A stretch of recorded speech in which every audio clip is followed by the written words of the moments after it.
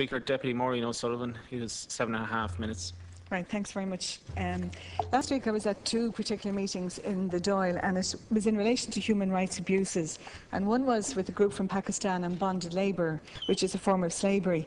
And the other was in relation to the collapse of the Rana Plaza and looking at the rights of, or the lack of rights of the garment workers there. And I think both events and the groups I met showed the complete and utter disregard for human rights that we see in those particular places. And what we're talking about today is also an abuse of human rights, and in particular when we look at the trafficking issue, the trafficking of young girls and women, and also the increasing numbers of young boys who are being trafficked.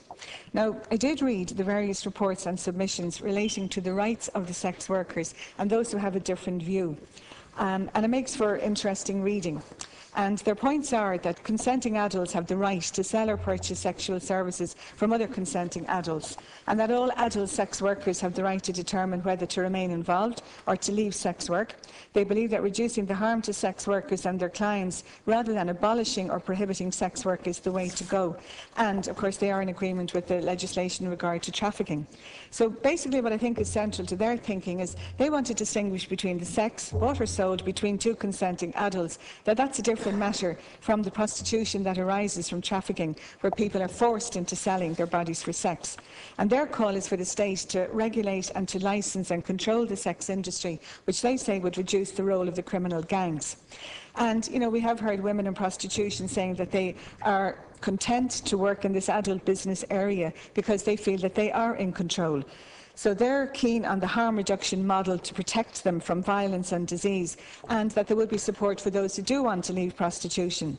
So they see the proposed legislation and criminalising the buyer, that it will have a negative effect on the men and women involved and increase the risks of violence, and that valuable police resources that are under-resourced will be prevented from fighting the trafficking, which they see as the bigger issue.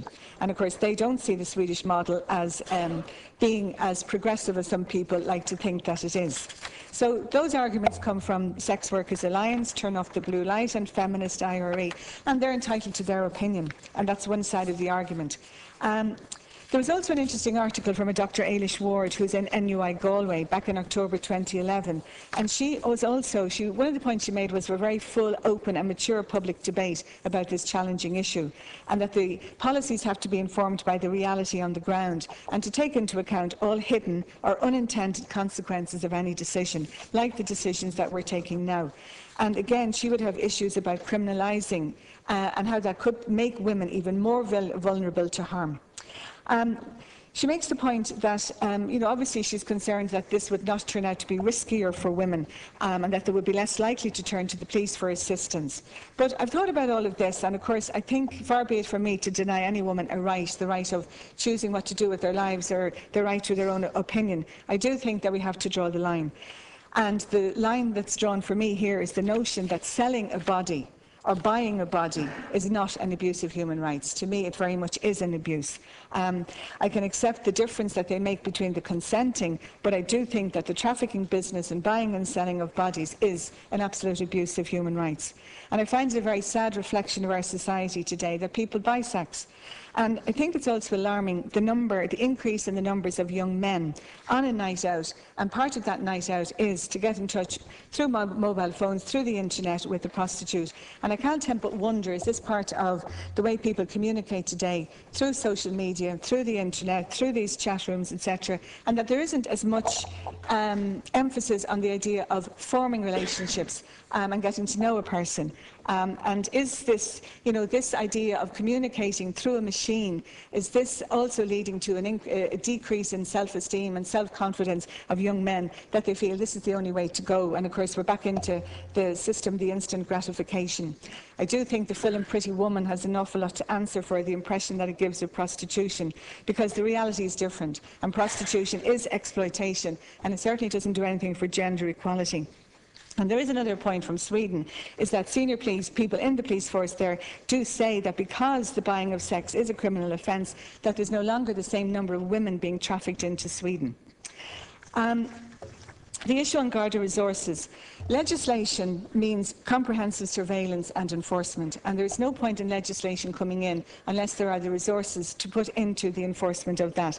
And I do think that some of the trafficking issues and this issue in prostitution, they're using very sophisticated measures, and I do hope that the Gardaí have the resources to do that.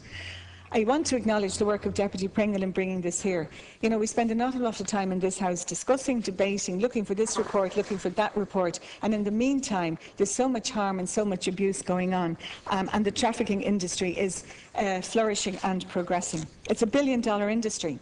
And it's an industry that's based on ruthlessness, exploitation, and the complete debasing of women, girls and boys who are trafficked.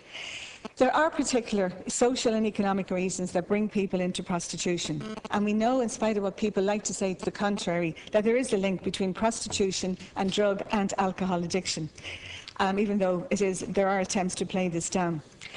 That is an aspect, I think, that legislation may not directly address. So I just want to finish by acknowledging the work of some of the NGOs, and particularly those in Dublin Central, because we do have a significant incidence of prostitution, and I'm thinking of organisations like Ruhama and also Chrysalis and the work that they do and projects that are funded through the North Inner City Drugs Task Force. Thank you. Thank you, Deputy.